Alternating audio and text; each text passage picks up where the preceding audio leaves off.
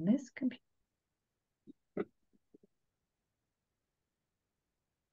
Dear Heavenly Father, thank you that you make all things new.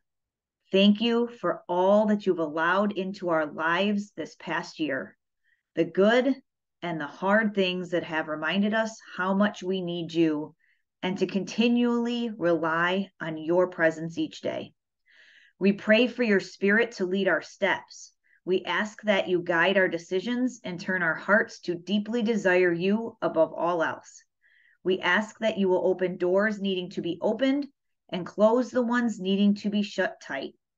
We ask that you would help us release our grip on the things in which you said no, not yet, or wait. We ask for help to pursue you first above every dream and desire you've put within our hearts. We ask for your wisdom, strength, and power to be consistently present within us. We pray you would make us strong and courageous for the road ahead. Give us the ability beyond what we feel able to let your gifts flow freely through us, so that you would be honored by our lives and others would be drawn to you.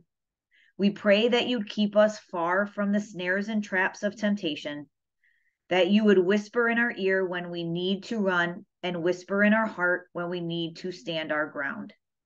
We pray for your protection over our families, friends, and anyone who listens to this podcast. We ask for your hand to cover us and to keep us distant from the enemy's evil intent, that you would be a barrier to surround us, that we'd be safe in your hands. We pray that you would give us discernment and insight beyond our years to understand your will, hear your voice, and know your ways. In Jesus' name, amen. Hello, everyone, and welcome to the Save Our Children podcast. We're your hosts, Becky and Bridget, and it has been a hot minute since we have been on this podcast. I think we're looking at like 8-9 months since we've been podcasting. We took a step back, wanted to focus on family and church and local. And the podcast now, we're actually in season 3. This year is our third season that we're starting. And we wanted to come back, but we're going to have it look a little bit different than what we have in the past. More of really just Bridget and I talking about what we're doing locally, how the people we've met, the things we've done, the different ways that we're helping our community, and then really allowing you, the listener, to find where those things may serve your community, or if you're in our area, to come join us. Whatever it is, but we went from how to help our kids, how to help the larger group. And that's great. If you haven't listened to episodes 1 through 90, there is a wealth of information in there. You can always go back and listen to it. We're blessed that we were able to capture all that. But now we're going to kind of focus on what we're doing now, where we are, and what we've done over the past 8, 9, 10 months since we've been on here. Quickly, for those who are just happening to catch this new season, this new episode, if you haven't heard our story, quick recap. In 2020, we both started following a survivor on Instagram. Friend of ours outside that we both followed recognized that we were both in the Phoenix, Arizona area and connected us together. There was I think there was a march at the Capitol. Wasn't that what happened? Something like that we were all kind of doing. And we were able to get together in January of 2021. We decided we never met each other, but we were going to road trip up to Sedona to check some stuff out, and hit it off since then. And we've been friends and business partners and podcast hosts for the last over 2.5 years. And it's been fantastic. I don't know where 2.5 years has gone, but it's been awesome. So that's how we get to like this point here. But yeah, it's been a lot of months. We've been together. We go to church together. Like we've been together on the backside. We just haven't been out here publicly. And with that being said, I want to thank everyone. We both have seen our notifications come in for the podcast. And truly, from day one, it's been God driven. And every step of the way, we've walked in our faith, and it's been quite the journey, spiritual journey for sure. And there's been ups and downs, and thankfully, by the grace of God, we've gotten pulled out of so many situations and redirected in so many situations where at times we didn't know the answers of why we were getting pulled certain ways. And at one point, you even saw where the podcast took a break, and it was like, even for me, it was like it broke, and it was like, oh my gosh, what's next? Because of everyone, it was always like, I was the one who was like, hey, one more podcast.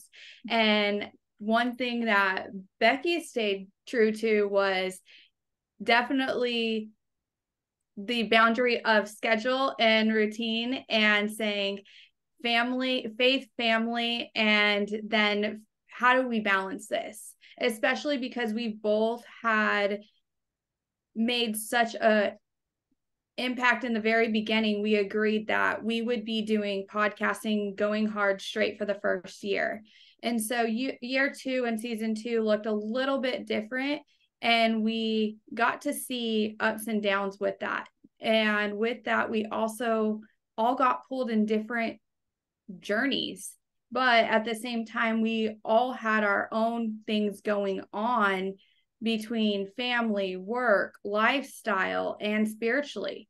And so that's one thing that you will see in our podcast is, if you're just now tuning into season 3, I advise go back and watch season 1 and 2, because everything that's on a world stage, God gave us the strength to where we are now. And we were able to bring light to a lot of what's so dark right now, but we did it where it was a soft place to land as awareness and educational purposes, but also to elevate survivor stories. So I definitely know that when we said we are taking a break from podcasting, I was like, okay, how do I do this alone? And then I was like, this is weird. And then God literally sat me down, and I told Becky, I was like, okay, I've got put in spiritual timeout. And we really have had quite the journey since. So thank you guys for continuously tuning into the podcast, even though it's not as consecutive as it was. We definitely see the growth and are still having so many people be led to the podcast. So thank you. Yeah, and it's interesting. I think that to me is probably the most interesting thing, because it's not even that we were podcasting, because we stopped doing that. We weren't even really sharing on our podcast page or even on our personal pages that we had a podcast. And so again, like Bridget said, by the grace of God, it has been, we see at least 50 downloads every week. Now, again, if you're a big shot podcaster, that's like minuscule numbers, but we expected 0. Mm-hmm. And so to see numbers continually grow and people see them is an absolute blessing. But to piggyback off of what you said, with like, we saw the world stage, we saw what's happening out there. We talked about it. We talked about it with the pandemic. We talked about it with the vaccine. We talked about it with the transgender. We brought our kids in, how to protect our kids. And then God told us to just stop. And if you look back, and this is always my favorite part, is where you don't know what's happening until you get to a point and you look back and you go, holy shit, like that's really where we needed to be. And to be able to say, okay, I just needed to pause, and we're going to look locally, and we're going to not be caring about what people across the country hear on our podcast. And we're not going to be caring about reaching the masses. We're going to look at our city, and we're going to start doing stuff that says, how do we save our kids in our own city? And we'll do that for a while. And we weren't even, to be honest, we weren't even really talking about doing the podcast again until things kind of started blowing up and falling in place. And you're like, no, wait, we need to talk about this. Like, we need to talk about what we're doing so that other people may have the opportunity to do the same thing. And so, as you guys know, I was at my church. I was helping with the human trafficking ministry. Bridget has joined me in that cause, which is fantastic. And in January, we had our first what's called Stop Traffic Walk. For us, it's Dream City, Where Hope Lives is the organization. And they have one on the other side of town. We brought it over to the East Valley. That was our first walk. Brought in 200 people. We were like, hey, we've never done this before. This is fantastic. We walked around the track at the neighboring school. It was awesome. It was so powerful. And then it was just little things that we did. And we knew that this last week we were going to have a conference, human trafficking conference. That's where, 2 years ago, that's when we met Yaku. Yeah. And if you haven't listened to we interviewed him 3 times, 3 times. He will punch you square in the nuts because he just says whatever comes, whatever God gives him. And it is so amazing. It's awesome. Well, he was at our summit again this year. We brought in the founder of Rescue America, that we're going to talk about that in a little bit. But it went from a 200-person walk and in 6 months became an 800-person conference. And we know much of that is because of the movie, The Sound of Freedom, that came out.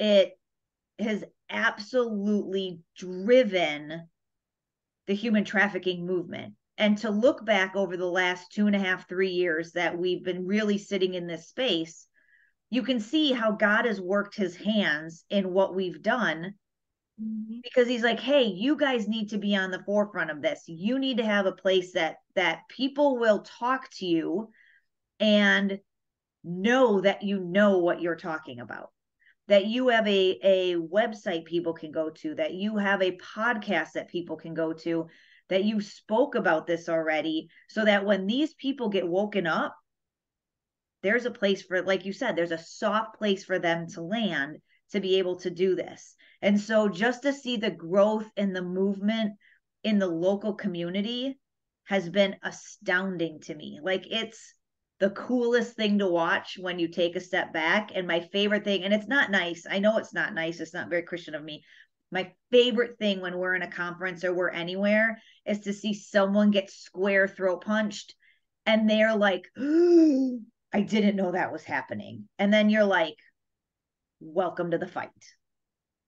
Yeah, definitely agree. And I would say, going off of that, is even you don't know what's next in the season. And honestly, when you let go and you let God just cover you and go at that flow, life is completely different. And one thing that we'll get into as well is us to have learned how to balance our whole and regulate our whole nervous system. And with that is, like, especially for me, not podcasting for that long, for me, that was hard because, man, I was always like, one more. So not podcasting that long. But then there was also a period where we weren't on social media. We unplugged completely. You would see me here and there, but very little. And then when I went to a straight water fast and just was Bible and water, like, literally, you didn't really see me on social media at all. And I was in my garden and outside, and we were with family. So I think, like, for us, we were in a place where when we jumped into the fight, not knowing what we were fully walking into, and to the depths of, we knew about it, but we didn't know what came with that when speaking out on social media. We didn't know, from the spiritual warfare to nonprofits to every little piece of it, we didn't know what we were up against until we experienced it. And so with that is, we've grown so much. And it was for me when we were at the walk and at the very end, and just looking at Becky and was like, God brings us back together for a reason. And so just seeing and taking that moment to say, pause, stop, like, literally just stop. You'll be okay. Just trust me. And so even for me watching Becky lead that event and be on stage and hearing survivors and everything that we've always talked about and what we wanted to see in the human trafficking and prevention, anti-human trafficking movement and prevention, just stepping back and seeing that. But then also we got to have a standby survivors table at that event, and we were next to Red Light Rebellion. So it was honestly beautiful, because we got to talk about our podcast. We got to then say, okay, now go to Red Light Rebellion for resources. This is how you can get involved in your community. And so that was awesome to have with that. But we really just wanted this season to focus on, not only we're big on leading by example and doing what we're doing and being completely transparent in that, but also so people can say, how do I join the fight? What can I do? Because there's space for everybody. And if it's not anti-human trafficking, there's the unsheltered community. There's the domestic violence shelters. So there's so many, fight for your kids, like whatever. Yeah. So there's so many different outlets. And so with being in the anti-human trafficking movement, we've been blessed through ministry to, especially Becky, to sit in meetings and connect with different nonprofits. And even before we would go, and it was just us two joining the fight in our community, and we would go to safe houses and look at different nonprofits just to try to provide resources on our podcast. So when survivors came to us like, hey, where do I go? And we're like, well, we don't know enough. We don't know. And especially when it comes to vetting different nonprofits, we've learned so much. So that's another thing, is what we want to focus on in this season is how to get involved, definitely have to take action, and protecting the kids. It's not just, again, I know we talked about it this past weekend at church, but as far as like, what does the walk look like? And walking in your faith and not just lip service, and having to take action to actually protect the children. Because again, when it comes to the children, there's no debate. It's not up for debate. It's not up for debate. No political figure, no government, nobody is coming to save you or your family. So we try to share the raw and reality of that. And again, in our community is one thing that we're going to focus on, and also share different things that we're doing in our community with organizations where you can create your own opportunity to, if there's not a network in your community, you have the opportunity to start one and do your own outreach. Yeah. So going back to what you said about social media and how what we heard this weekend from Jaku, his biggest message was definitely to the men. That was the biggest message. And it was phenomenal to see a room half filled with men in a fight that's been predominantly women. It was so cool to see, all right, men, you're here to go. But let's say there isn't a man. That's cool.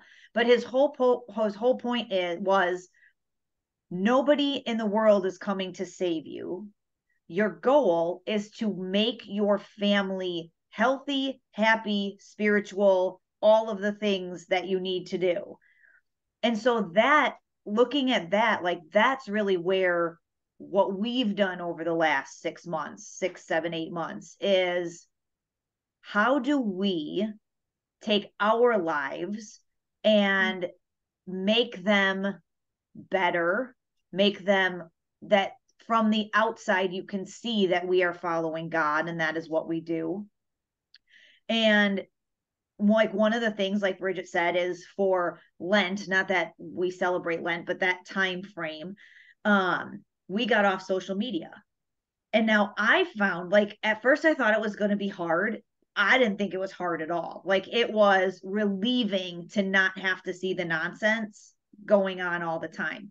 Where I think it was hard is when like cool things happened and I wanted to share with friends I wasn't going to see, or family that I didn't have a chance to talk to. And so that was hard to not be able to share the cool things that happened in like that 5 or 6 week time frame.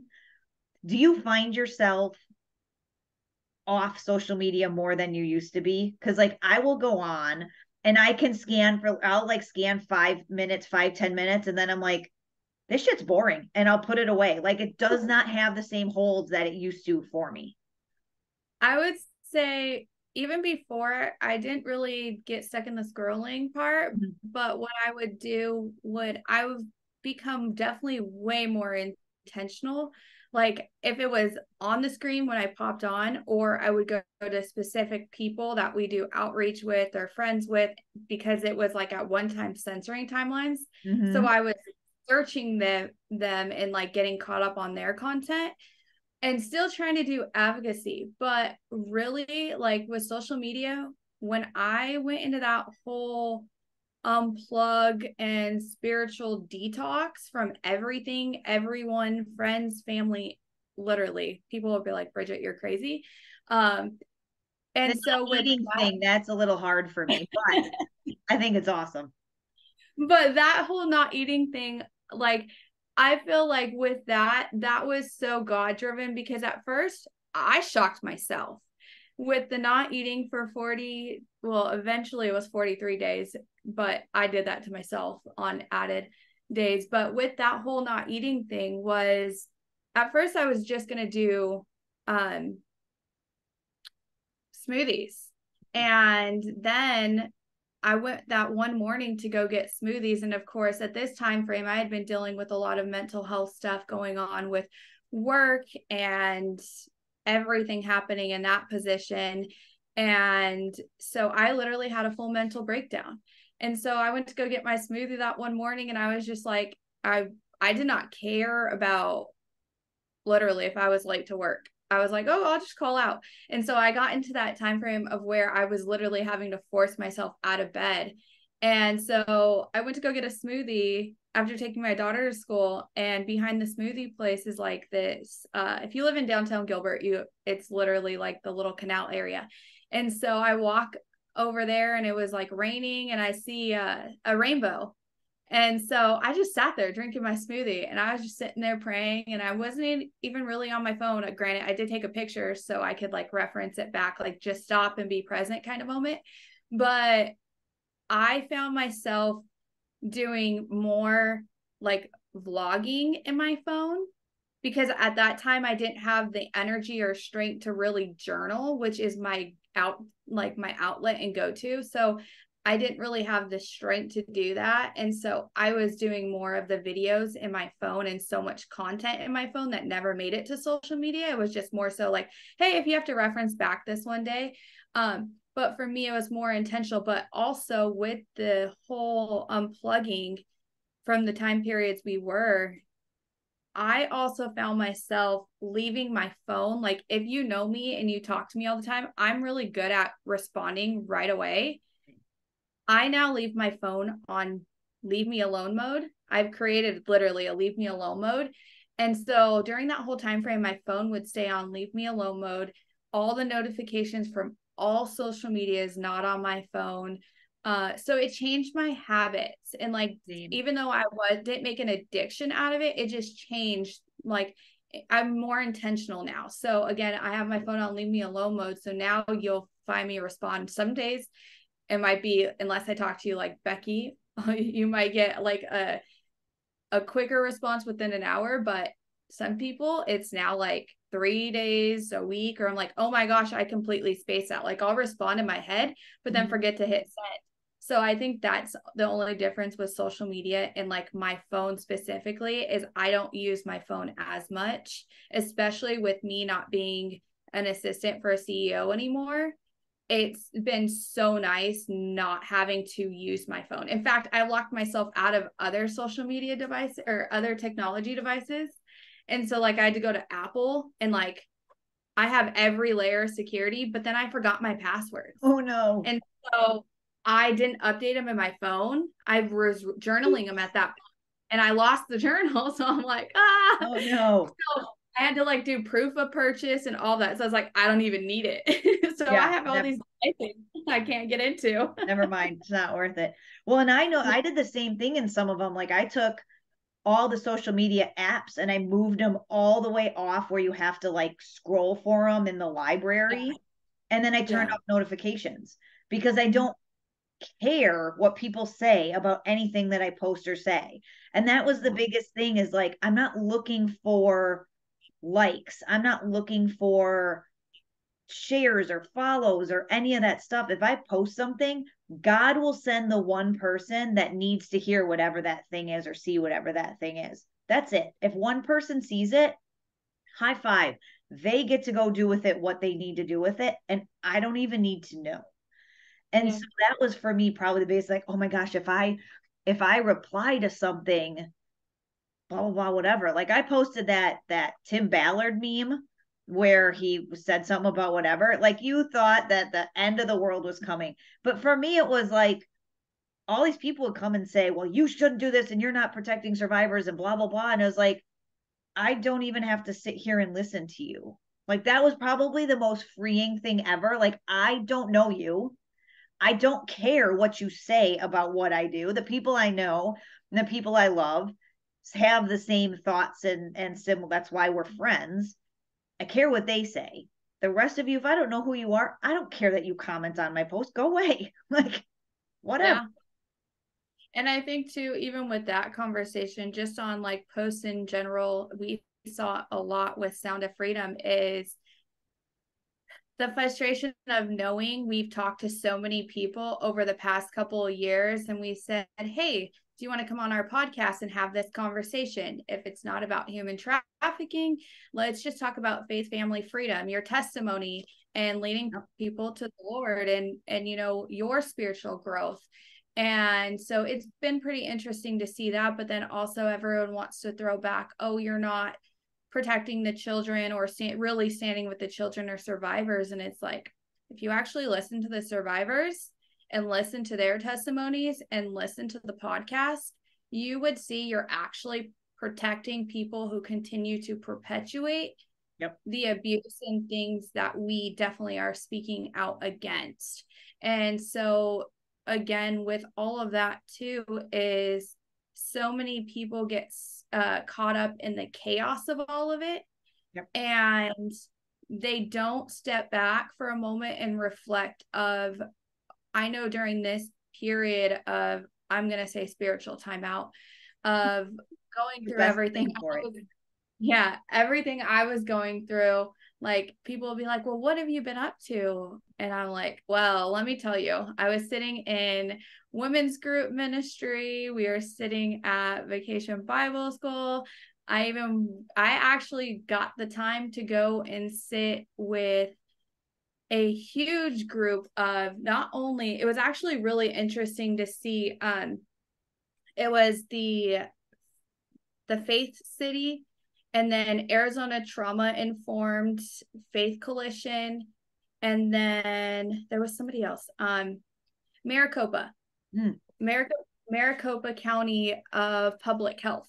So seeing people in this one room talk about trauma and talk about healing and bridging together the communities, and knowing what we took a step back from, I'm like, okay, God, like, here we go.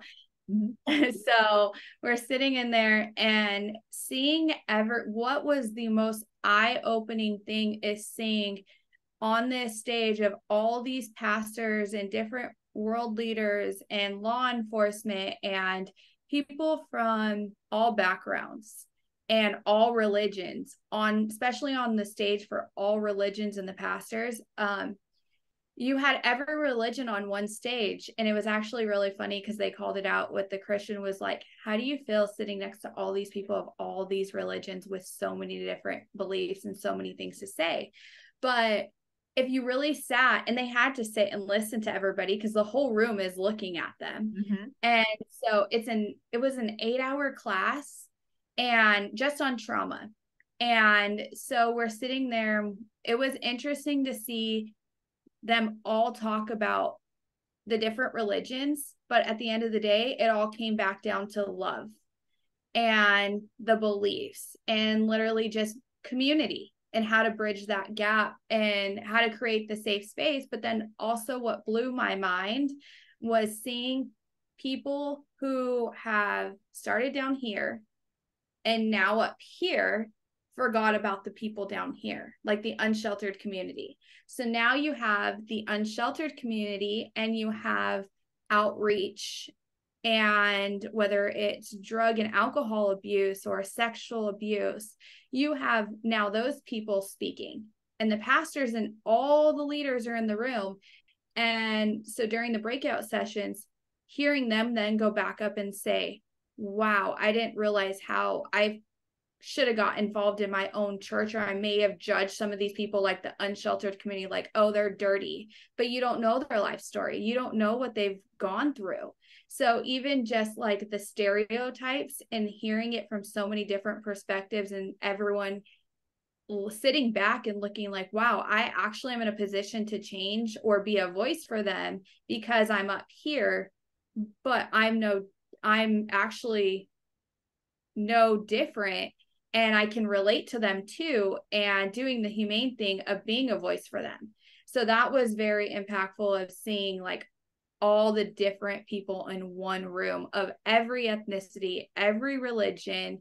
And there was absolutely nothing but love in there, and everyone getting informed on how we make our communities better through trauma therapy, but also trauma-informed care therapy, but also just listening and talking to one another and being a safe space for one another. That's super cool, because I haven't heard that story and I didn't know all of that. I knew you went, but we hadn't had a chance to talk about like what all went down with all of that. But as you were talking, this really like cool, this is not related, but related, like this really cool thought came to my mind about where we started, and this is with our friend Emma, where we started Stand by Survivors. And the whole idea of Stand by Survivors was that we would take all of the people and we would just continually grow the circle larger, because everyone was fighting, everyone was disagreeing, all this stuff. And it's like, no, we're all going to come together to join as one. And I pulled up a Bible verse while you were talking, because I knew it was in there. I just didn't know what it was. And so it's Ecclesiastes 4, verse 12. And it says, a person standing alone can be attacked and defeated, but two can stand back to back and conquer. Three are even better, for a triple braided cord is not easily broken.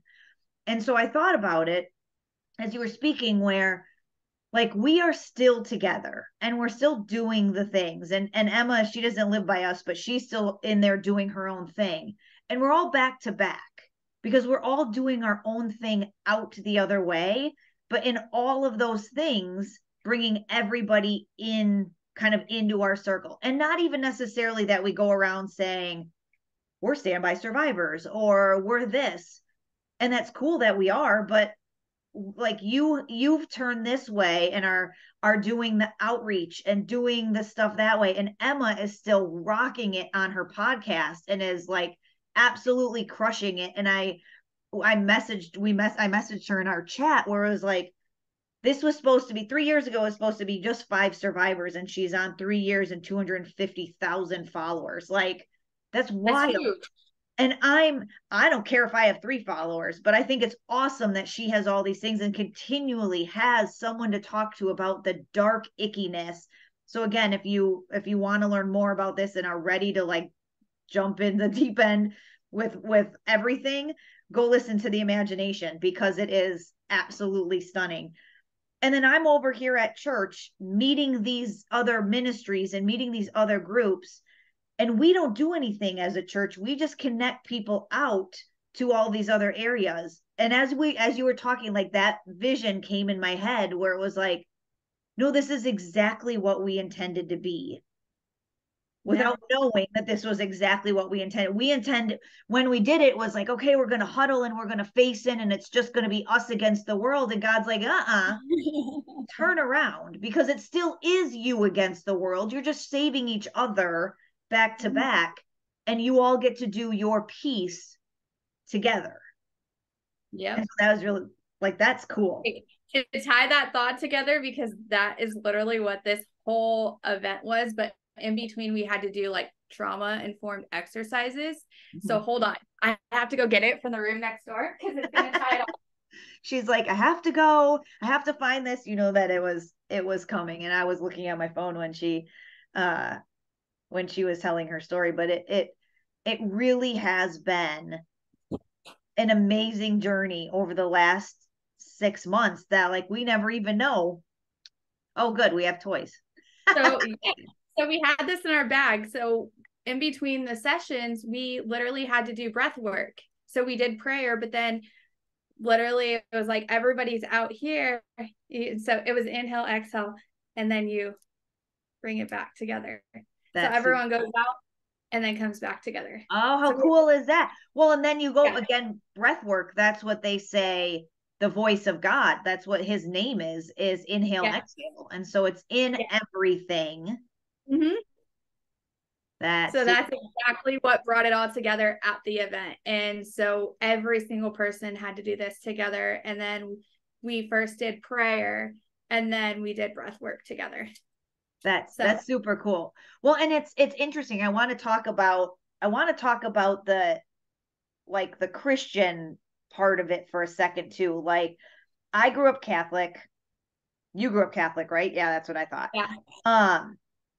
And so I'm not big into the religion part. Like we go to church, like we go to a church that is very, here's the Bible, here's what the Bible says, this is how you put it together, and you can and it's really pretty throat punchy. That's what our pastor calls it, is like he's gonna be mean because the world doesn't agree with what the Bible says, and so this is how it's gonna be.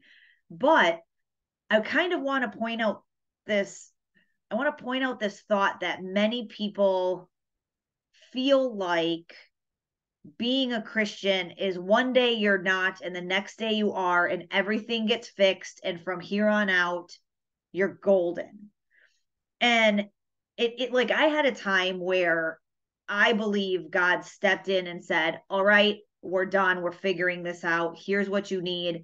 He healed me of like anxiety and depression and things like that, but it hasn't been easy. Like the last 4 years aren't like, oh, this is great and awesome, wonderful. But it's consistency. Like you talked about journaling and praying. I do the Bible app. It's YouVersion Bible app. I am on day 1063 consecutive times reading some devotional or Bible piece because that's what you need. It's not that every day it's, oh my God. And yes, don't get me wrong. God is great. Don't hear what I'm not saying. But every day I do not wake up and I'm like, hallelujah. I do have to do that. Like, but that's taken 3 years of when my first response is, Jesus, help me. That's taken 3 years. And I grew up in the church. Like I went to Catholic school. I went to Catholic high school. I did all of those things. And not until the last 3 years of really being in the Bible and in church and in community have I been able to, when I am having something bad's happening, know that if I pray or if I say something, and I've seen the results. Like if you've ever, I'm sure it's happened to you, but if you wake up in the middle of the night because you had a bad dream or something icky is happening, first thing I start saying is I'm like, Jesus Christ, help me. Jesus Christ, help me. And it calms you down because that shit's evil. Like, Yeah. and when you get into this kind of fight with human trafficking, if all of a sudden you're thinking, oh, my car's broken down again, or I need more money, I can't go here, I can't do that, and you're not ascribing that to Satan, you're missing the mark because the evil that happens on this earth is absolutely here to stop you from doing God's work. And so you've got to know how to fight it and you've got to know how to ward that off. Absolutely. And actually, I want to touch on that because growing up Catholic as well, and one of the main reasons of why I left the Catholic Church was because originally the pastor who baptized me, it wasn't me directly, but the pastor who baptized me, he was also in charge of the teen youth group. And so I left the church because our parents pulled us out as we didn't feel comfortable anymore, as there was multiple pastors who were high up there with the main top people of Phoenix, all of that coalition. And they were tied to sexual abuse to boys. and to the youth. And mind you, they were the teen leaders. So that is one reason why I left the Catholic Church. But then also, I would say, looking the difference for me personally, and now building my own relationship. Like, I've always had my relationship with God, but really understanding that relationship, I would say now with Christianity versus Catholic, like, now knowing what we know, and like, I always saw Catholics and like the rituals, and I never understood it. And so now knowing what we know, especially being on a spiritual journey over the past 4 years, especially the last 3 in podcasting, and working directly with survivors and doing all the advocacy, there's no way, absolutely no way, that we could do the advocacy to the level and extent that we do if we didn't have our faith. Amen. And if we literally weren't reading our Bibles and getting in scripture, and if we aren't in scripture, it's the music that we surround ourselves with. But also, like, even which I'll talk about later, even when I'm on the hotline with Rescue America, I have my scripture coloring book, but then you also will see different things pop up on my phone from the daily devotion. And then if it's not in there, I have like a specific one for like motherhood or praying over family. And so even like mental health, as I was struggling with that during a huge time frame over the last 9 months in my work. And so even just healing from all of the narcissistic abuse and all of that aspect, that has made me open my eyes so much deeper. And there's days where I'm at this certain part of the Bible, because I've learned, like, when I had to go to the spiritual gifts, well, I didn't have to go. It was like in my path. God forced her. When I got sent to literally spiritual school, I was sitting in spiritual gifts class, like, why am I here, God? Show me, like, what am I doing here? And I was shown. But even just sitting in that, and it was like, oh, this is why you respond to these situations and why you go to here for outreach. So understanding and how to use those gifts to help other people has been super intriguing. But also with that is, there's some days where I'm like, okay, I'm here in the Bible, but if my Bible's closed, then, and I'm having a bad day, or like in that moment, I'll literally go to my Bible and I'll just open it. And whatever it opens to, I'm like, okay, it relates. And there's your answer. So that's one thing, is not only from the music, but also just learning, and everyone's journey is different. Totally. And so, but it takes time. It does take time. It does not happen overnight. Like, trust me, like, we've all gone through our own things, and to get where I am today versus way back then definitely has taken a lot of years. And a lot of lessons where you will continue to get that same lesson until you fully are ready to go on and have the strength for the next season. So I would say also being mindful of other people on their spiritual journeys, because everyone's looks different. Yep. And one thing I definitely want to focus on is trauma. And especially as Christians and those who have experienced any sort of abuse from the church, and especially if they were raped by a pastor, or someone in the church that they went to for healing and all of that aspect. And when I mean healing, I mean as in if they were going to counseling through the Christian community, whether it was marriage or porn or whatever addiction they were going through.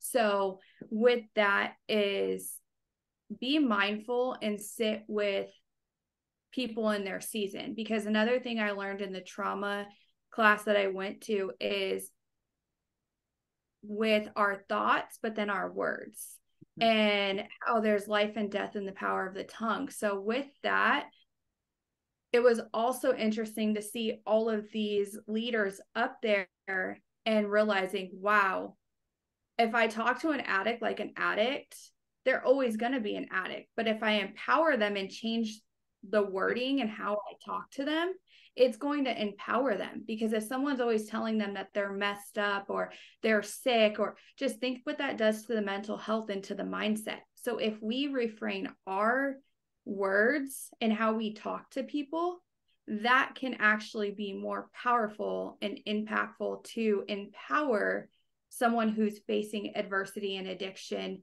to get out of the situation that they're in. And then they feel more comfortable opening up to you because you're meeting them with empathy, compassion, grace. And so we have to learn no different than anything. We've all sinned and nobody's perfect. And whatever we've gone through, literally have given it to God and known, okay, I've repented, and that's between me and you in that relationship. But then also not staying stuck in it, but allow yourself to feel those emotions and not suppress them. Because when you suppress them or you numb them with alcohol, drugs, sex, porn, whatever that may be, you're going to come back. No different than I referred to it on our New Year's podcast. No different than someone who's struggling from a drug addiction. You have that 30, 60, 90-day gap. Everyone has an addiction to something. And so just looking back at our own lives and our own going inner and saying, how can I change myself and be mindful of how I treat other people? Yeah. And even talking about people that don't necessarily have addiction or trauma, like just even family and friends who, like, you can't force them to go to church. You can't force them to eat better. You can't force them, because the thing that I've learned over this amount of time, which is really hard for me because I want to help everybody in all of the stuff that I've learned, and you just can't, because it's not their time to learn it. And the biggest thing, I think I mentioned this on a podcast a long time ago, is God doesn't need your help. Because if God's going to wake someone up to figure something out, God will wake somebody up and figure something out.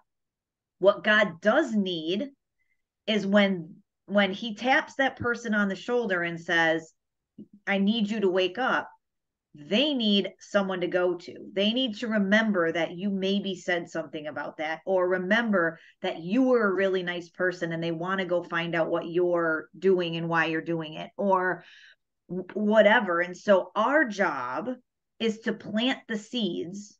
God's job is to make it grow. And he doesn't need our help to do any of that, but he's allowing us to be available, be the hands and feet.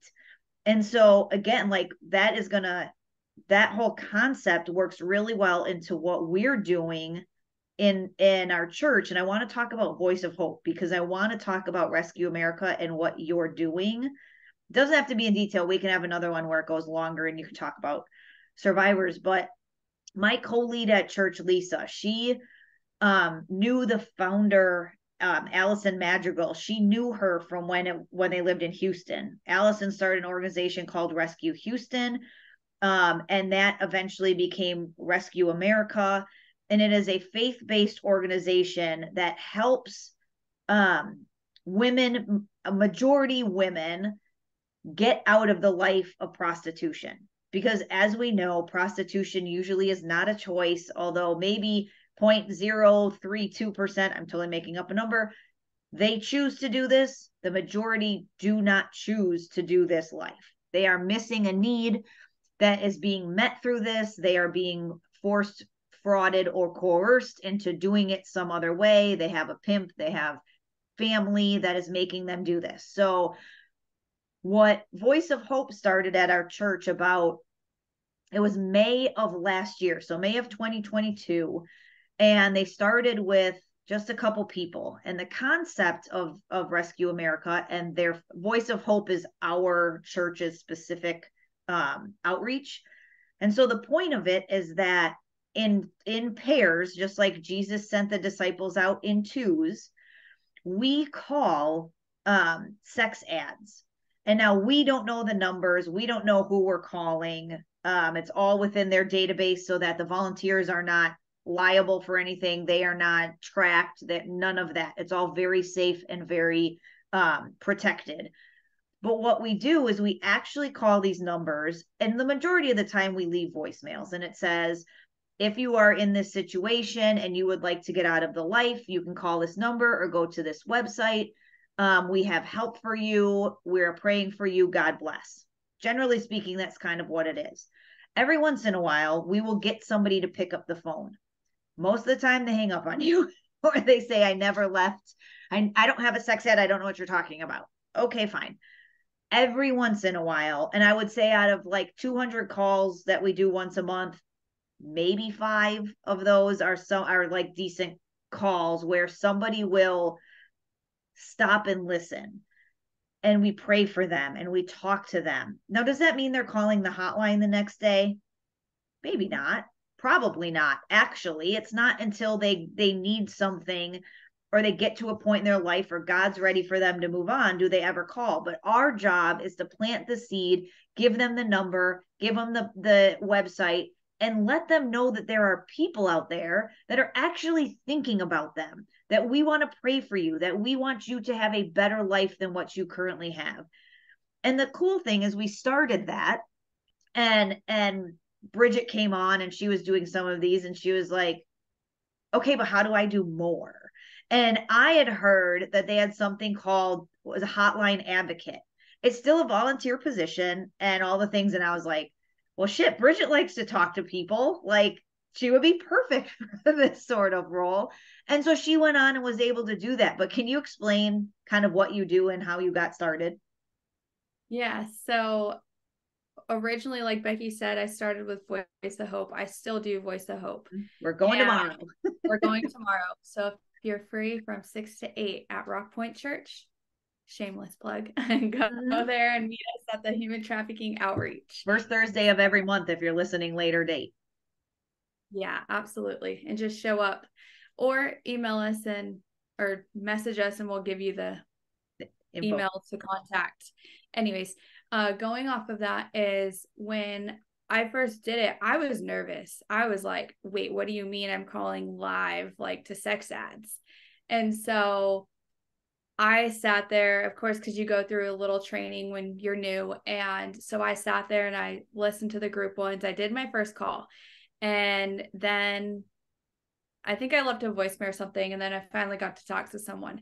And so then I was like, oh man, it's over already. Like, can we do more? Or how do I do more? So that's when I asked Becky.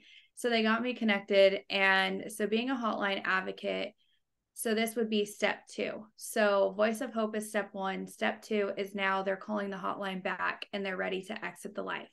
So Rescue America, again, I know this little thing by now by heart. So Rescue America, they exist to rescue, revive, and empower the sexually exploited.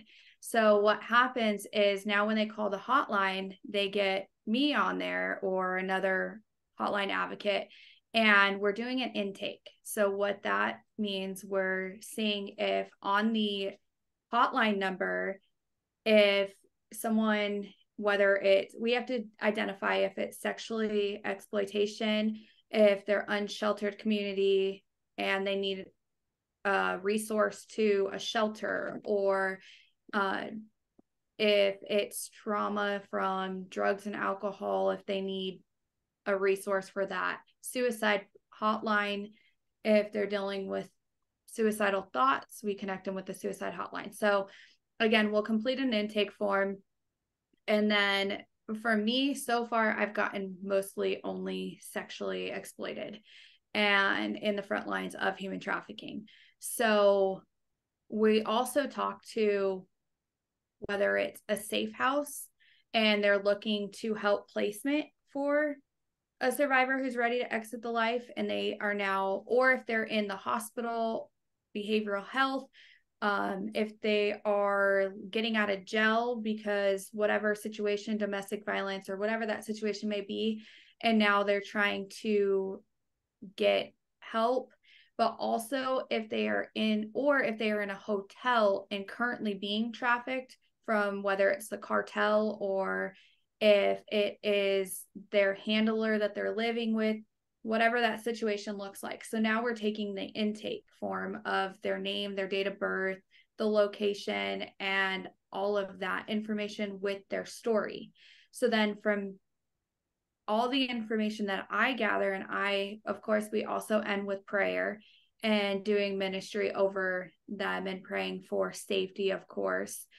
But then from there, I submit the form and it goes to a Rescue America exit strategist, which is step 3. And so now the exit strategist then reviews the intake notes, and then it turns to a caseworker is assigned. And then from there, they make a plan for long-term placement and healing for the survivor.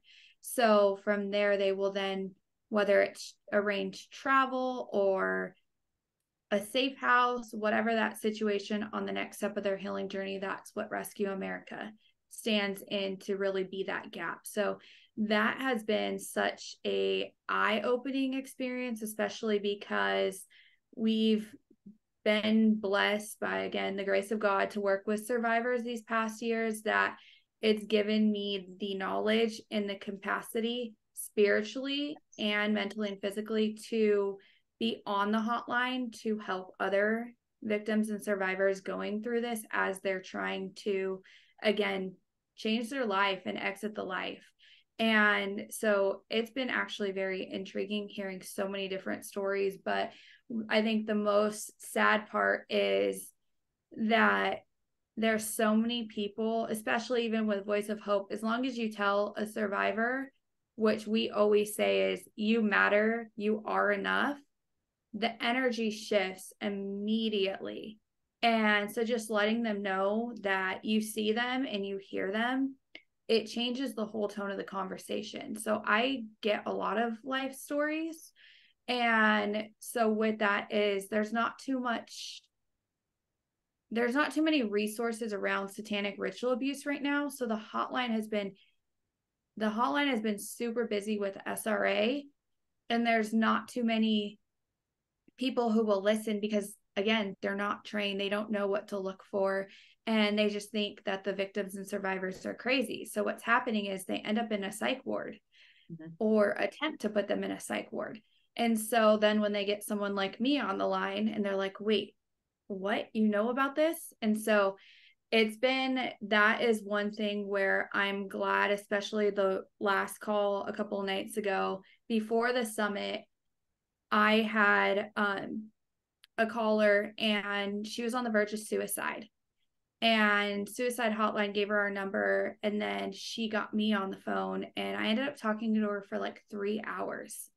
And we had a conversation just about trauma, her life story, and she didn't realize she was an SRA survivor because it's been so normalized in her family and her upbringing, and there was sexual assault throughout her childhood and throughout her life. So again, it was normal to her, and the cultism. So that part, once those little things started to click in validation, she's like, oh my gosh, I'm not crazy. So then you start to see just even us having those conversations of planting the seed. Now, did she call the hotline tomorrow and be like, I want to be rescued? As far as I'm saved, I'm ready to exit the life. She did the first step. And so with that, Rescue America also does 30, 60, 90-day follow-ups with those who have exited the life. So just planting little seeds like that makes a huge difference too. Yeah, because you never know who we called 6 months ago who's now sitting in the bathroom of a hotel room. Like, I'm done. Either I call this number that I saved in my phone or I end my life. And so we don't know. Again, it's not for us to know, but we are actually one of the more successful hubs out there, because for whatever reason, well, God, but for whatever reason, we end up with a bunch of calls and we have a decent callback score, and really decent. It's like 2, 3, 4, 5%. So it's not exactly like 50% of the people are calling us back, but the cool thing is it can be tracked to who sent out the call, if that's the case. And so it's just a really it's a different sort of advocacy that I never even knew existed, which we're blessed to have, that you don't necessarily need to be going out on the streets, although we do want to do that too, and bring bags to people who need to be out there. But this is a way that you can just start up your own little session. I think all you need is 4 people to start the first one, is just enough to do two pairs to go out and do it. And so again, for those who are listening and like, hey, I'm really interested in connecting with Rescue America to get this done, send us a message. Either one of us can get you in contact with the person at our church that does it, or Rescue America directly, and you can get that started. And that's kind of where we wanted this podcast to go. And I mean, we could go on for 5 hours with the amount of information we have from people we've met, and to be able to be that bridge to connect people and talk to different things. But I feel like what we can, as things happen, we can start bringing them to our podcast. And so you're not really going to see us weekly. You're going to see us maybe monthly. You're going to see us maybe every other month. It's going to be kind of when it fits, and the things that are happening that we feel are valid to share, and things that you can do to help take a stand in your area. We burned ourselves out, and it was absolutely necessary, because we need those 90 episodes to be sitting out there to inform all of the people who are just now figuring this out, and figuring out that this is a big deal, and going, holy crap, how do I keep my kids safe? We're blessed that God directed us to do this so that we can share with parents how to do better with their kids. But we're also blessed now to be able to say, okay, how do you help your community? Because like we were talking about at the beginning, if you don't save your family, if you're still watching porn, if you're still watching and paying attention more to sports than going to church on Sunday, or spending time with God, or spending time with your kids, you're perpetuating the issues of society. You're not making this any better, and no politician, either side, is going to fix it. The hearts of America, the hearts of the world, are broken. And until we figure out how to do that and fix that within our own small sections, within our family, and then within our neighborhoods, within our community, we're never going to be a better world. And so it's not always we have to give money to everything. We have to go do whatever. If you do one thing this month, this year, and that's to be a better person and a better parent and a better sibling, child, whatever, start there. That's hard enough to fix yourself. Mm-hmm. Even just having the uncomfortable conversations, we have to learn to break those stigmas. But even just going back really quick, I do want to reference, if anyone is listening who is in need of a number for whether it's suicide or human trafficking hotline, if you've ever had to perform sexual acts for food, clothes, shelter, money, or drugs, please, please, please call this organization. Again, they're waiting to help you start a new life. You can call 24/7. The number is 833-599-3733. And you can text or call that number. So again, 833-599-FREE. And so just know that, again, there are people there to help you. And if you want to learn more, visit exitthelife.com. And again, with that, like Becky said, both of us personally do outreach with this organization. And one thing too, as far as like the front lines, and what really drew me to getting more involved, was Becky and I never stayed out of the community over the past years. We were always in community, but with that, we were also balancing a podcast, and then our family, and then our work schedules. So with that, our lifestyle has changed and flipped upside down completely. Mm-hmm. And walking away from corporate America Best And thing we ever did. yeah, for me, it wasn't really, you're working with corporate America people, but it was still family based, but it was still corporate But the America. rules of corporate America applied because you were working with corporate America. Mm-hmm. Absolutely. And so just now, God has brought us back in this season to community and family and balancing and really staying glued to the spiritual side has always been the front line, but now in like literally community. And that has been our focus too, especially like with survivors and the youth, but even parents, and just building that up, because again, it starts at home. It starts with these conversations. It's happening everywhere. It's happening in our families. It's happening in our backyards. So together, like, we have to be aware of what is going on. Amen. But yeah, that's with Rescue America. Yeah. Anything else you want to bring up before we close out? And yeah, the Lighthouse Summit. well, that's a long thing to talk about. We could do clips though, because that piece is huge, because when we went to that 2 years ago, It's the 2 year 2021. Yeah. 2 years ago, I remember when Yako got off stage and I said, one day we're going to be up here with you, or we're going to be on an event with you. And then Becky was co-lead of putting that together. And then we were there volunteering. And then I was with Rescue America's table and then doing some volunteering with the church too. But together we all came together, and it was just so cool. So like, I'm going to say it again, is like Becky and I, out of all the advocacy and anti-human trafficking events we've gone to, when it comes to tying the reality of human trafficking and how quick it happens, and so many people saw Sound of Freedom and then they think, oh, they come to my door, or they kidnap me, or then they take me to an island. To see that reality brought back to, no, this little device right here, this is where it's happening.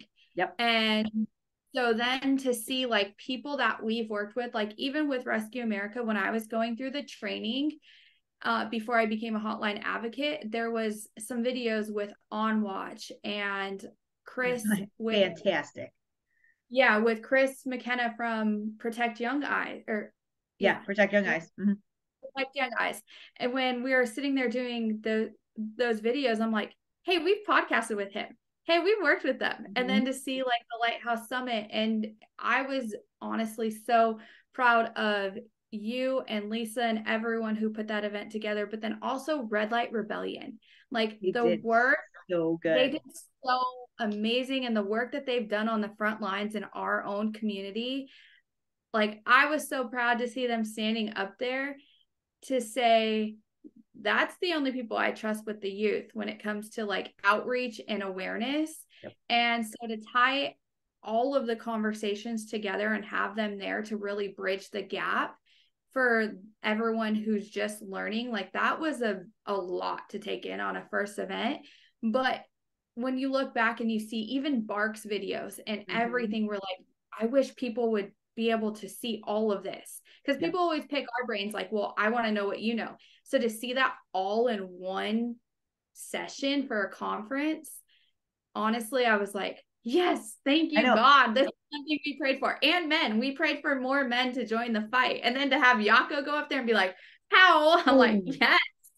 I know. It was, so again, like I mentioned earlier, we had the January walk earlier this year, and then right after we had to start planning this. It's like, all right, who's going to be our speakers, who's going to be this person, who's going to do this thing. And so like she said, Lisa and I have been planning this for 5-6 months, and 2 weeks ago we were sitting somewhere around, I don't know, the 200 person mark of people who paid to come to this event. That also then included about 50 volunteers, 12 leaders. I think we ended up with 24 different partners at tables. And so we're like, all right, well, that's a pretty good amount. Like 350 is a pretty good amount of people that have come, because 2 years ago, I think they said the amount of people who paid was somewhere in the 150 to 200 range. And then with all the volunteers and vendors were, or partners, was about 300, somewhere in the 300 range. And so we're like, all right, well, we're at where we were 2 years ago. And then we had 2 more weeks. Well, if you've ever planned anything in the church, everybody registers within like 48 hours of when the event is. So you can never actually plan. But one of the things that I would repeatedly tell the team was, we could potentially blow this thing out of the water. We're planning to have enough food for 500 people. That includes all the volunteers, all the partners, all of the things. And so by the week before, we're probably like at the Friday, it would have been actually Saturday afternoon. Yeah. We were at 325 paid attendees. We're like, heck yeah, 325, like just the paid attendees is higher than the last one.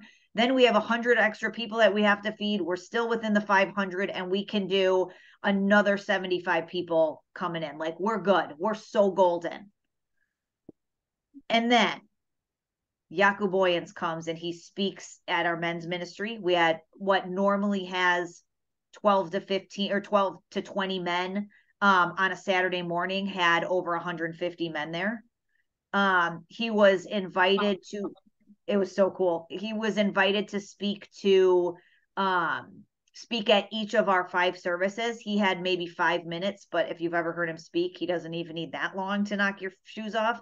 So he ended up speaking at all the services, and I get emails when people register. And so I knew exactly when he went on stage, because all of a sudden, all of the emails started popping in that they were coming to the Lighthouse Summit. And I'm like, people, pay attention, you're in church.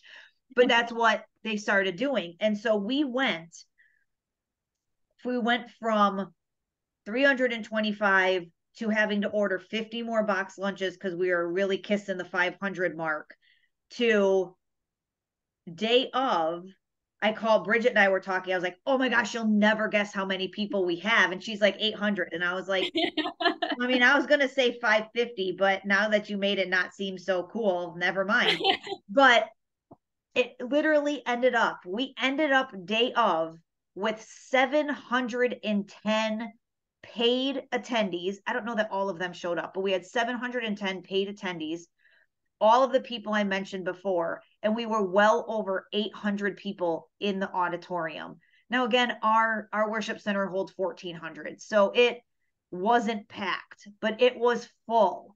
And it was so amazing to see what God can do through people. Like, God sent that video or that movie, Sound of Freedom. He put it out there. I wouldn't say just for our event. I'm never going to be that kind of a person, but the timing of it worked so well that we were able to put this event on that we knew about a year ago. And it worked that people who normally wouldn't attend are like, oh my God, how do I get involved? And then we have things like Red Light Rebellion, who we have episodes with. Go back and listen to those because they're fantastic. Where, okay, I'm on the PTO and I can get them into my school. Cool, that's your call to action. Then we have the local town council and mayor and police department come in, and now it's, oh, cool, our own people are fighting this too. Okay, now I know that I'm in the right space. Then we get Allison up there talking, and she's talking about Rescue America and the Voice of Hope and doing all of those things and starting your own outreach and all these things. And now the people who are comfortable on the phone, they're like, all right, I can help. I can do that. Then we have, like Bridget was saying, there's something for everybody. And we have a panel up there that now is the town of Gilbert's police department and the founder of another organization that works with youth and a survivor. And so there's all of these things that maybe that's not your space, but this one might be, or that one might be. And then of course we end it with Yaku, who's up there for 40 minutes and literally like dismantled Anthony Fauci, which was like the best part of the entire night, and how all of COVID was a fraud, and all like, look at what they've done to us and look at how we did. And those people in the audience were like, wait, what? And the politicians. And that no politician is coming to save you. He's like, I was on Trump's team. I know him. I know these people over here. I don't think Carrie Lake's going to save you. I don't think this person. It doesn't matter. It just goes back and forth, and each side pretends that they're moving the needle when they're just making it worse. And so it was one of those events that even the people who put it on and knew everything that was happening was like, holy shit. Like, we've seen Yako speak before, and we were like, okay, he turns it a notch up every single time. But this time we were like, everything in one advocacy, anti-human trafficking event you would want. It was like, that was the real gut punch. And I think that's what I love, is so many people try to, as it's trending, which it's not trend. Human trafficking is not should never be a trendy thing anyway. It should never be a trend at all. All people should have to know is that there's abuse, children are being hurt, sacrificed, and that's all you should need to hear to step up and step in. You shouldn't need a rape video. You shouldn't need proof. You shouldn't. That's beyond me. If you need to see a rape video to step in and do something. I digress, that conversation. But anyways, going back to that, going back and just knowing, like, we knew everyone up there, and we're like, okay, this is going to be a really powerful, impactful event. But then to see it all and then to step back, we're like, and even just the worship team and hearing them sing, like, there's no way you left that building without understanding the reality of trauma, prevention, how to get involved, and the reality of human trafficking and how it's literally happening while you're in the house and your kids in their room or in the other room or standing right next to you in the car. Like, there was so many videos of even just showing the moms right here, the kids right here. And these are the conversations going on in the phone. You think they're playing a game, or you think they're texting. This is what's happening, from nudes to all of that. So I think that was so impactful, and so many people now are going to go home, and it did trigger a lot of people and probably their own trauma, but at least people are going to talk about it now. And so many people will say, oh, but you didn't sell out the church or whatever. It's not about that. It never was about that. For the anti-human trafficking movement, like, for when it started, like in the very beginning, when we did Voice of Hope, I think there was maybe like, I don't know, 4 or 5 people.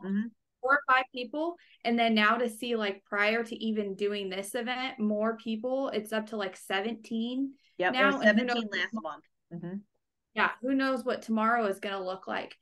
Again, that's all God driven. But even to get 800 people in one room who want to learn about human trafficking and protecting the children, that is huge. Even if their takeaway is going to fix myself, great. That is a start. And so that's one thing, is so many people focus on numbers and likes and clout. And for us, it's always been the power of one. And just helping that one person, loving your neighbor, your family member, unless there's abuse attached to that. Do not stay in that toxicity. But again, it goes back to having real and raw conversations, and there was no scripts, especially when it came to the panel.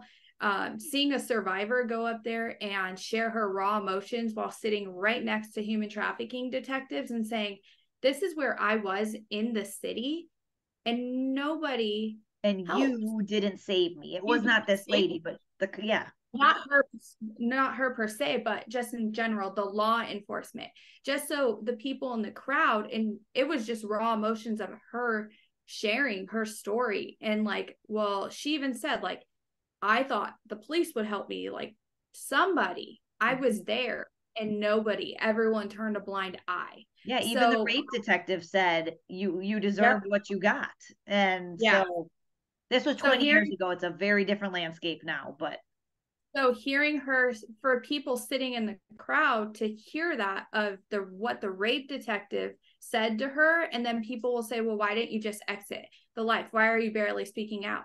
So put that in perspective from a survivor's point of view, to say, this is what we have to go through.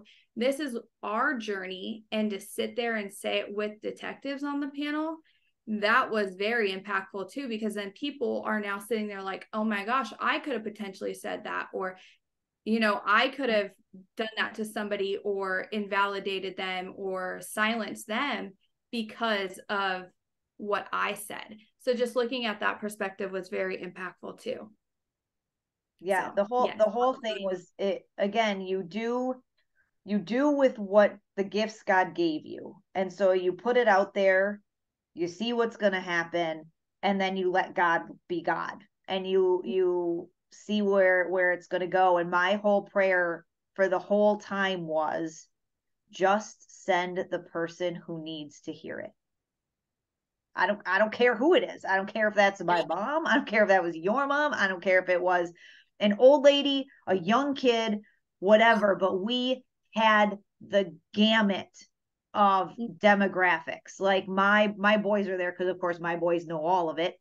So they were there. But even one of my older son's friends, instead of going to high school ministry, he's like, yeah, I'll come over and I'll watch it with you. And so now they're able to take it to their school and their band, and to talk about these things and be aware of these things. And this boy's mom even said, like, hey, you should do they have a community service thing they have to do by the time they're senior, and they're like, you should go and take this to the school and do something on human trafficking, and that's actually something you can't do your project on. And I'm like, we're going to have to talk about that. I'm going to have to figure out how the English department gets that fixed, because even if it's digital safety, or it's something that would be beneficial to the community at that high school, something needs to happen. Absolutely. And I think even with the youth, that honestly will always make me cry and always be the most impactful, especially being moms and knowing that our kids are in the age group of a targeted age group.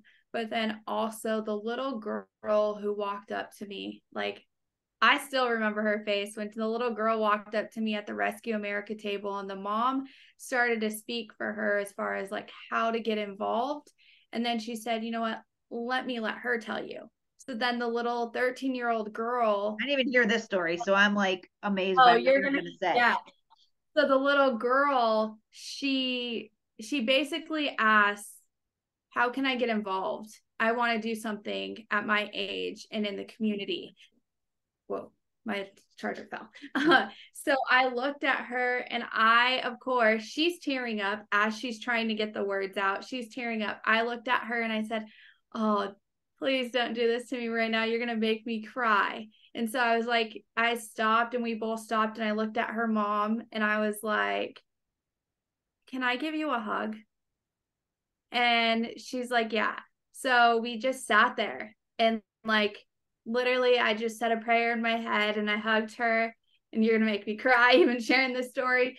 But then I thought of my daughter, and like, she's my daughter's age, and knowing what we know about human trafficking, and knowing that she, as young as she is, wants to step in the fight before any and most adults. And it's like, the children shouldn't have to be fighting this, but knowing that she wants to educate her friends so they can be leaders on their campus and empower them, and knowing Red Light Rebellion empowers the children.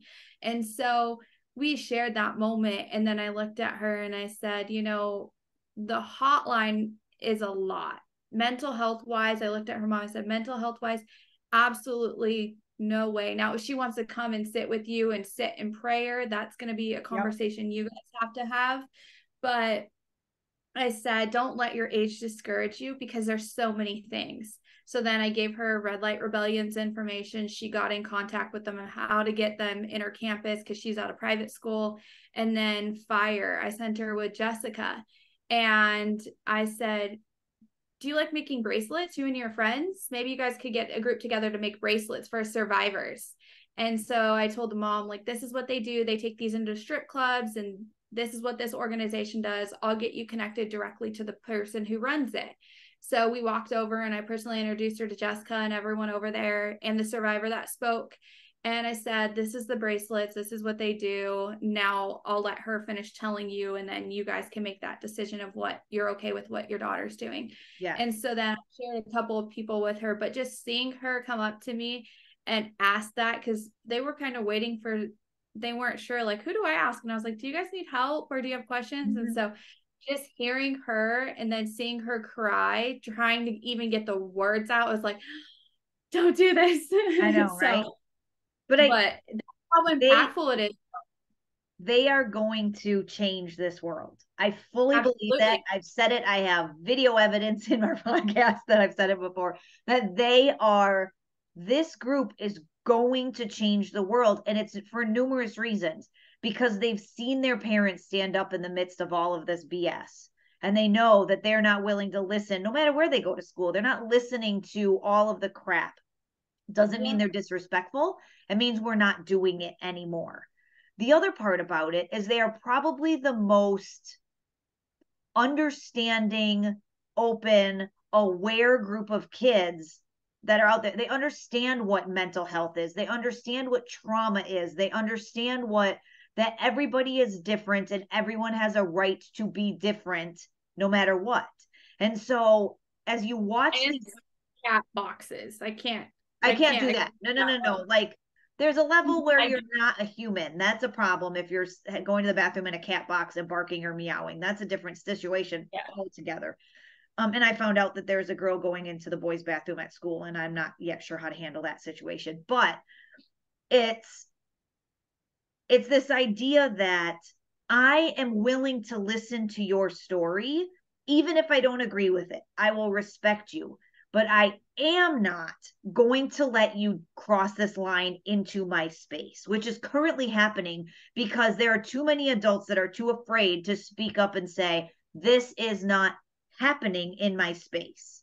Yeah. And so to watch these kids come to these events, learn about this stuff, maybe it's school board meetings, maybe it's events like this, maybe it's walks, whatever it is, and get called by God to say, I need you to step into this. And them being so young, and parents who have I wanted to say trained, that's not the word I was looking for, have given them a life where they feel comfortable being themselves, where they talk God and they talk being good people and they talk about what's right. They already know how to fall into that space. Whereas like you or I, it's taken years and we're in our 30s and 40s to be like, oh, that's what it means to be who I'm meant to be. And we're looking at these kids who are only in their teens.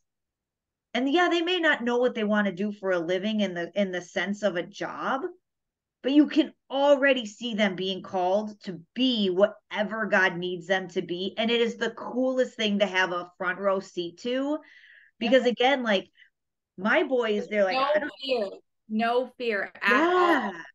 Fearless. Yeah. And it's, so quick story, because we'll go on forever with this, but like my older son, he's a sophomore now. And to see him like mature in a lot of this stuff, like, you know him, he's a big goonball, but there's been a couple things at school that have happened that I'm like, holy shit, if you're like this at 15, you are going to be amazing as a grown man. So for example, there's one kid in his school, he has a deformity on his hand. This same kid made fun of Peyton in middle school. So of course, now this kid's a freshman, Peyton's a sophomore. He's like, oh shit, here I go again. This numbnut is back. Yeah. And he was making fun of this other kid with a deformity, is making fun of another kid. Of course, that kid had to make fun of him and call out his deformity. And then Peyton looks at him and goes, do you really make fun of kids just because you have a deformity on your hand? And this kid goes, well, yeah. And Peyton goes, you know, you don't have to do that. And of course, the kid got mad and was like, well, I can do whatever I want. And Peyton's like, yeah, you can, but you don't have to. And like walked away. And I was like, holy shit, who are you? And what'd you do with my son? And then even just last night, he was doing something he shouldn't have been doing at band and whatever and got yelled at. But the other kid he was with got yelled at. And he's like, no, that was on me. I was talking. He wasn't doing anything. I'll take the blame for this one. And I was like, what the hell? And so I said to him, I was like, I like who this is. This is integrity. This doesn't mean that you don't mess up. This doesn't mean that you aren't mean to people. This doesn't mean any of that. But I love that you're like, nope, I'm going to take ownership for the shit I've done wrong. But I'm also going to hold you accountable for the stuff that you're doing that's not okay. And I was like, that's what we're raising. Like, these are the kids we're raising because we're able to sit in our discomfort. And so it's interesting to see where our three end up in the next little bit. Absolutely. And even just touching back really quick, just because we did end like with kids, and there was like one part with my daughter, there was all the TikTok episode with and Whitney. That's kind of where that situation left off. And then of course, a whole lot blew.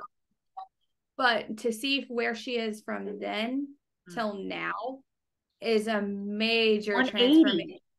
Yeah.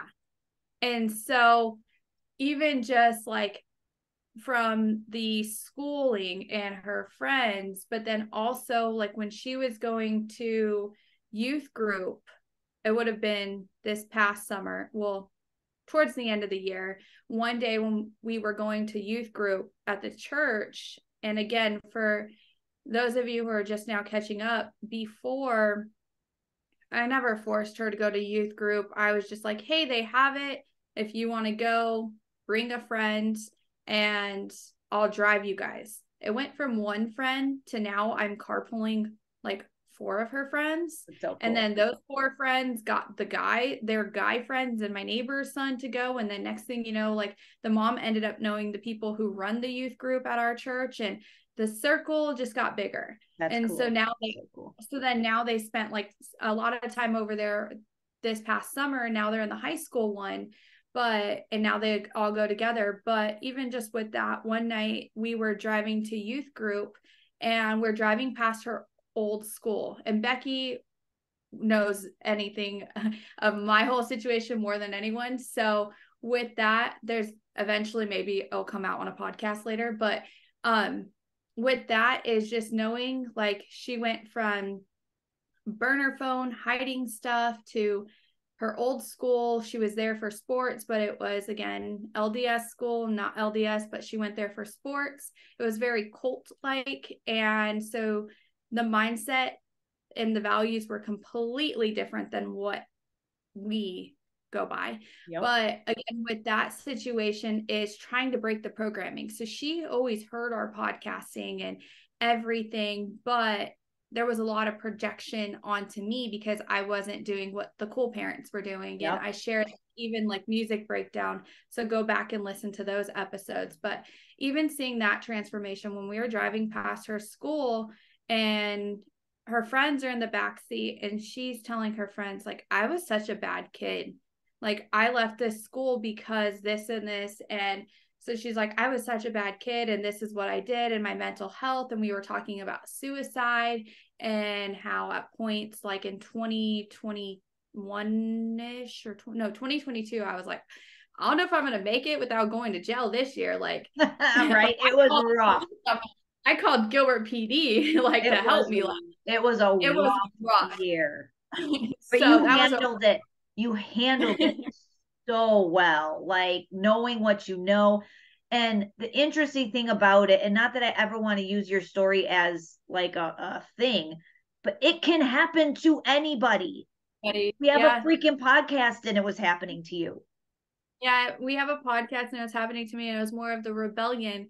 And so then having to go back, and luckily we had like everyone we worked with to know the red flags and to have resources to say, this is what's happening, or here's an outlet. So when it came to like the suicide stuff, with that situation, so just hearing her friends talk about, now she's opening up to them and telling them like from the suicide to like everything she was going through, and just admitting how she was a bad kid.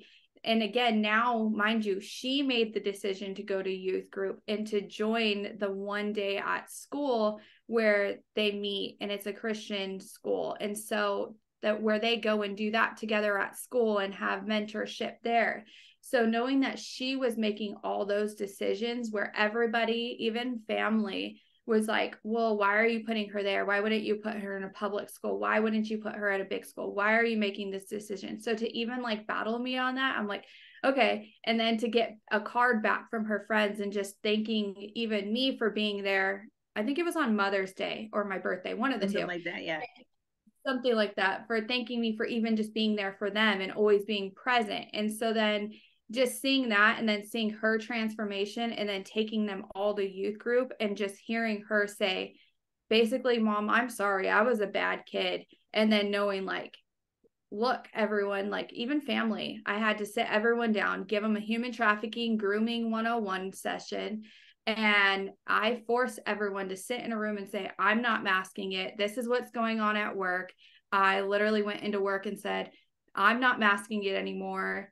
Narcissist abuse, mental health, blah, blah, blah. Everyone got it. Everyone heard Bridget that month. Everyone heard the mean side of me. And it's not even mean. It was just like, nope. I'm done masking it. And I'm not going to sit here and try to function through it while people are comfortable. I'm not going to do that. And so it's been amazing seeing like what, like, even though you have your relationship with God and you walk in your faith, trying to balance it, but still like kind of adapt to society. But then when you have literally no compromise and like, nope, we're doing this full out and surrender, like your life changes completely. Yes. And I will say the 43 days of not eating and the spiritual growth did wonders, because man, that set so many boundaries and barriers of like, I had them there, but now it's just like, nope, this is what it is. Love me or hate me, either way, I'm going to show you love and grace. Bye. Don't care. Either I'm going to show you love and grace in my circle, or I'm going to show you love and grace from across the room. But either way, right? This is where we're at. Absolutely. So again, like, I thank you to everyone for constantly the love, the support, the prayers. We see those come in as well. And without where we started and without all of you being with us on this journey and sharing survivor stories, like our podcast would not be where it is today without all of you. So genuinely, we love you and thank you so much. Thank you. All glory to God for leading people to our path and on this journey. Amen. Any final thoughts before we wrap up? No, I think that was the best way to do it. And we'll, again, like we said, we'll come back. We'll come back when we have time to come back and when we have something we want to talk about. So there's 90 episodes for you to catch up on in between us here and there. But this was fun. I'm glad we got to get back and we got to talk about what we've been doing and where we've been. There's lots of things that we could talk about. So I'm sure we'll come up with something additional, but this has been cool. Thank you. Thanks to all of our listeners as well. Yeah. And if you guys have anything that you want to know about or learn about, one thing with us is when it comes to healing, mental health, or advocacy, we're very transparent in that aspect as well in everything that we do. So we're open to talk about anything, unsugar-coated, and we don't sugarcoat anything. So again, just let us know if there's like anything that you guys want to see or know more about, especially even when it comes to human trafficking. Especially so many people are speaking out on human trafficking right now. And again, it is not a trend. It is a reality that has that trauma and those life situations. There's human souls attached to that. There's children currently being sacrificed at the border there, or even in their own homes. Yep. And in the community. So again, just be aware, be mindful. And if you're going to speak out on human trafficking or trauma, be trauma informed. Please be mindful. Because if not, it does a lot of damage to the anti-human trafficking movement, because then we have to go back now and educate on those pieces. And it's already hard to get people to grasp human trafficking, right, and to understand that. But now, even with things like Sound of Freedom and causing that division, that is hard because so many people are not focused on the kids and the overall message. Yep. They're so focused on the messengers and the people behind it, which we do not support any of that, but we support the message and the awareness of it. So again, if you have any questions or you want to learn more on human trafficking, we will gladly provide resources, or visit Becky's little beautiful PDF on Standby Survivors. And that has an intro of human trafficking, and our website, standbysurvivors.com, is a great book of knowledge as well. Amen. But yeah. So again, change starts with awareness. When does it stop? When each and every single one of us have the courage to stop looking away and turning a blind eye. You don't get to look the other way on this issue. Human trafficking is a $150 billion industry. Put down your smart devices and listen to your children, family, or friends. The world is hurting. We all have a duty to protect the innocent. If we don't, that blood is on our hands. Everyone has a story. Together, we must rise up for the children. It starts with one person. It starts with you. We want to take a moment and hold space for those dealing with mental health, adversity in their life, those who are just waking up to this, those who were abused sexually, mentally, domestically, and those who had their innocence stolen from them by the corrupt system, such as CPS, foster care, in your own family, a trusted adult figure, a boyfriend, a girlfriend, or a loved one, whoever it may be. Know that you are strong, you are beautiful, you are enough. We are so sorry for everything you've endured. You have a powerful voice. And we pray one day that God gives you the strength when you're ready to speak, to stand in your truth and continue to shine the light and be true to who you are. Never let anyone dim that light. Know we are here for you and you are not alone. If we can just take a brief moment of silence.